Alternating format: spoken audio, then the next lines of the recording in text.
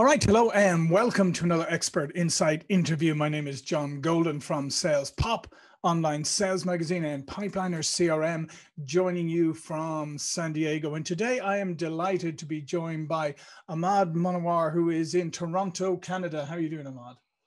Doing really, really well, John. Good to be here. Yeah, and Ahmad is the founder of Boutique Growth. He said most consultants struggle with marketing, lead generation, and business development because they haven't taken the time to master the marketing of their expertise. So we're going to talk today about how to fill your pipeline with 5- and 6-figure consulting deals without begging for referrals. And as we were just talking briefly before we came on air, a lot of it has to do with exactly what you're saying, mastering the marketing and positioning, Ahmad. Yeah, 100%. I mean, when we talk about filling your pipeline with deals, I think people might be thinking we're going to get very tactical. I'm going to show you the hack and the tool and the widget and the silver bullet that just opens up pipelines and fills them with deals and makes sales easy. And unfortunately, there's no silver bullet. There's the very hard but important work of defining why the heck the customer should choose you to begin with. And we call that power positioning. Power positioning is adopting a position in the marketplace such that you are, for the customers that you choose to serve, which is hopefully fairly specific and narrow and focused, you are the only viable choice for that market. When you do that, what happens is the clients and the prospects in the market begin to see you as somebody, an organization, if you will, in a league of their own. Right. There's two options. There's you and there's everybody else. And they have confidence in you and not a lot of confidence in the other options. And that's kind of the key piece that we teach our clients inside of our programs.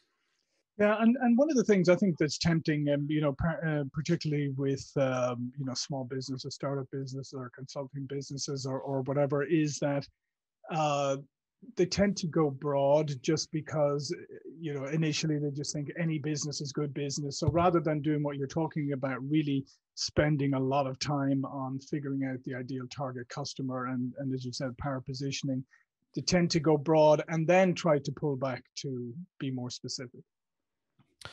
And that's maybe not a bad idea, right? It really depends on the stage of the business. So we have lots of clients that come in who are early days. They just left their corporate job, or they're new to business, new to consulting, and I can't tell them, okay, these are the only types of deals that you want to take on because they're really aligned with your sweet spot, and to hell with your bills and to hell with the rent and putting food on the table. You can't do that, right? But what we do is we draw this distinction between the deals that you want and the deals that you take. Right. You want to be clear on the deals that you want. That is the deals that are aligned with your positioning and your sweet spot and the clients that you can serve and who you can do your best work for at the highest price and lowest amount of effort. We want to be clear on that, because if we're not clear on that, we're never going to win those deals. We're never going to get there. Right. And those are the deals we go out and we pursue very deliberately. But that doesn't mean that you can't take on another deal that's outside of your sweet spot, especially in the early days where you need to pay the bills. You certainly want to get to a point where you only take on deals that are in your sweet spot. But in the beginning, if you need to take on other deals, you go ahead and do it. I think sometimes people are a little bit self-conscious about, when it comes into positioning and messaging, tend to maybe are a little bit more constrained than they need to be, or self-conscious. I often find that is, people don't want to be as what you just said there, don't want to be as direct as we are the best fit. So, tend to end up being a little bit more nuanced and then kind of floating back into the crowd. Yeah, I mean, ultimately that comes from a place of insecurity, right? They don't want to be very clear about who they do it for and what they do and the outcomes and the results that happen on the back of that work, because they're insecure. There's a lack of confidence, there's a lack of certainty. And so they hedge their words, they hedge their message, they hedge their promise down to a point where they feel comfortable, but also to a point where their message is now completely irrelevant to anybody and nobody cares enough to pay attention. Yeah, no, I couldn't agree more. So when you work with your clients, how do you get them to that position of being able to really express, their proper message, their power message, to have the confidence to put that forward into the marketplace? So to us, confidence is a byproduct of power positioning, right? So we don't want you to go to a market and make some big, bold claim that you're not confident backing up, that you don't have certainty and that you don't feel is in alignment. So it's first and foremost defining with 3 pillars of the process when it comes to power positioning. First and foremost, defining what we call client clarity. who you going after, who's it for, right? And if you have no prior experience working in a market, probably not one that you should enter right away, right? Especially if you need to make it work, right? So typically you want to go to the market that you have the most familiarity in. The reason why I serve consultants is because that's pretty much all I know. I'm a consulting lifer, did the big firm thing, did the boutique firm thing, started my own practice. I don't really know, like, put me in a room full of e-commerce business owners and I'm fish out of water. I don't know what to say, what to do. Couldn't have that conversation, right? So I went to a market that I'm very comfortable with. That's the first piece, is client clarity, right? That builds in some comfort, some confidence. The second piece is what we call problem specificity. That's getting really, really clear on the specific problem that you solve for those clients, because nobody's going to believe that you're world-class at everything and that you can solve all their problems, right? And again, to the extent that you have direct experience solving that problem, you're going to be more confident in addressing that and speaking to that with the client. The third piece is what we call the point of view. The point of view is your articulation of why the client has struggled to get results in the past and why your offer is different and unique. And there's always something there, but our clients typically aren't clear on what it is. And when they get that clarity, confidence comes out of that exercise as well. Yeah, no, it's interesting what you just said there at the end, because when you are so involved in it, when you're so involved in your business, when you're really down in the weeds, sometimes it's hard for people to see what it is that they do really, really well. I mean, it's like that unconsciously competent thing sometimes, and I think having somebody like you who can help them to articulate that or really hone in on what it is they do really well, I think that's probably a real light bulb moment often for some of the business owners.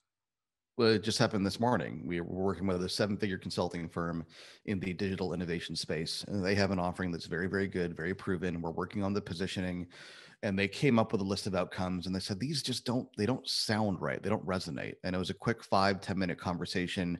Really what I did was I got them to talk about their offer, and I asked them, what do your clients actually want? Forget your consulting speak. Forget how you, because usually where people go wrong is they look at the problem and the solution from the consultant's lens. You've got to look at it from the client's lens. So what I asked them was, when clients go through your offer, what do they actually want? What are the outcomes and the results they're looking for? And once we got the client to talk about what their clients actually want, all kinds of language came out that was far more powerful and resonant and relevant to their market. Yeah, no, that's a fantastic example, because I do think that people get so, naturally enough, wrapped up in your service or your product or whatever it is you're selling, because it's your baby and it's everything, and forget about the fact that the minute you go out into the marketplace, it doesn't matter what you decided your product was going to do. It doesn't matter what you decided your service is going to do. It's how customers use it that really matters. Yeah, 100%. Our mantra is you fall in love with the market, not with your solution. Right, falling in love with the solution is going to ultimately make you stale, irrelevant, and behind the times. Right, falling in love with the market makes you adaptable, resilient, no matter where the market shifts, because the market is dynamic. It's always changing. There's always shifts. You're going to be well prepared to adapt to that change because the market is your priority, not your solution. Yeah, and part of that is, and I think this is where people often fall down as well, is that once they're in a market, once they have their positioning, and that they tend not to spend enough time watching their customers and seeing and talking to their customers and seeing if there's any evolution there, because let's face it, everything is dynamic nowadays and things are changing so rapidly that you have to be constantly checking in and making sure that you're staying in lockstep with your customer, or your customer maybe is evolving, maybe the way they do things is changing, maybe the pandemic has changed how they do things. There's lots of things, and I think sometimes once you go through an exercise, there's a temptation to say, great, done that, move on to the next thing. But I presume, with your clients, there's an ongoing evolution process. Yeah, it's interesting because I think one of the mistakes that consultants, experts, advisors make is they relegate themselves to a transaction. I just come in and I just do this one thing. And that may be transactionally true. But if you don't consider the broader transformation the client is going through, you're going to leave a lot of value on the table, right? Your transaction is the first domino to fall, so to speak. Clients come in and work with us, right? They go through the 90-day pipeline, they dial in positioning, they dial in lead generation, they dial in their mechanisms, BD, right? That's just the first domino. It's not done. Their transformation is just kicking off. And we're now, frankly, getting better at capturing those stories, 6 months out, 12 months out, 2 years out. And we're always kind of astonished at what's happened in that time frame. And when you consider the broader context of the customer's journey, your transaction is one small piece that kicks off a massive transformation. Yeah, no, absolutely. Because I mean, I can imagine during this process, like as you said, I mean, there's lots of things lots of byproducts that come out of it, lots of other ideas or strains that you can follow into. But you're correct. I do think that, and I think it's on the side of the consultants, also on the side of the buyers. Often is that they do think as well. It's like, oh, I'll bring in Ahmad for a month and he can help us and fix everything and then we're good to go. I think there's an education process there too. Yeah, I mean, you've got to consider how much time you want to spend with a client as well, right? I mean, the way we look at it is your level of expertise is inversely correlated with how much time you want to spend with a client. So there's some consultants who will, they want to be embedded in the client's organization. They want to spend a year, 2 years, 3 years, 6 months, whatever it may be, working with the client. And that's fine. But if you have a high level of expertise and you're really sought after in the marketplace, you don't want to be that well entrenched with a client. You want to be in and out because, for experts, the most interesting piece of the puzzle is when the situation is very messy. Right. When there's a lot of chaos and disarray and the client has no idea what to do. That's where experts can come in and really deliver transformational value. And if that's what you do and you're that level of an expert, you want to be in and out pretty quickly. And that goes back to what you were saying earlier about, being very aware of the problems that you solve, the specificity and who your ideal client is and what your ideal engagement is, quite frankly, because as you just pointed out there's two very different approaches. Like one may be, you want to have a handful of clients and you want to be like 100% embedded there for a long period of time. Or as you say, you want to have a lot of clients, but be in and out rapidly because of that, because you can make a big impact and then move on. So that gets back to the whole specificity thing, right? Yeah, and I'll use myself as an example. For a very long time, for years, as a consultant, I would go in and I would sink my teeth into a client's organization and I would just stay. It's like months and months and months. And that was the business model. It was a retainer model. And as long as you keep paying me, I'm going to keep showing up. We're going to keep doing this work. Right. And what I realized was that the longer those engagements lasted, the less interested I became because it got a little bit dry and mundane and I had solved a bunch of problems for them, which made the work less interesting. And what I realized was that I thrive on the earlier part of that process where you don't have positioning, you don't have clarity, we don't have clear messaging. Those are the problems I love to solve. And that's when, I sat back and said, well, why don't I build a program that delivers that for a larger volume of clients and has them come in, solve these problems, and then walk away. And that's been a big game changer for us. Yeah, and it's interesting that you mentioned that because I'm sure the longer that a consultant stays in an organization, embedded there's a danger that they start to lose part of the power, which is the independent outside. Because I mean, sure, if you're staying embedded in a company for a year or two, you're kind of almost like an insider at that stage, and maybe your objectivity isn't as great as it once was. The most powerful thing you can say to a client as a consultant is, I don't want to be around forever. And I don't want you to be reliant upon me. So when clients come to work with us and they engage in the 90-day pipeline, they say, well, can we work with you after 90 days? And we say, maybe. There's ways that we can do that. But actually, we've designed this thing so that you're self-reliant and self-sufficient and you don't need us or anybody else to generate deals for you. And they go, wow. And that makes them trust you, right? Because they know that you're not going to try to finagle them into some long-term relationship that never ends. They know that your agenda is to get in and get out and install a capability. And that builds a ton of trust. Yeah, no, I couldn't agree more. I mean, that absolutely. And it sounds to me like that the work you do, is, especially with, with helping consultants to find their work, I think this is obviously critical because I can see, and I know from my own experience and from other people, I can see how it's very easy to kind of get lost as a consultant, to go out all very enthusiastic and then get lost and maybe end up settling for just a handful of clients. But the way you have done it here is, as you said, I mean, you've set up this program, you've set up this defined engagement that delivers these things. And I think that the preciseness of that is something that I think other people could certainly look at. Absolutely. Yeah. Yeah. So what has been the, just before we end, have you a couple of examples, you don't have to name names, a couple of examples of clients that went through this process and just anything that really surprised you about the outcome where you went, wow, that was even beyond my expectations?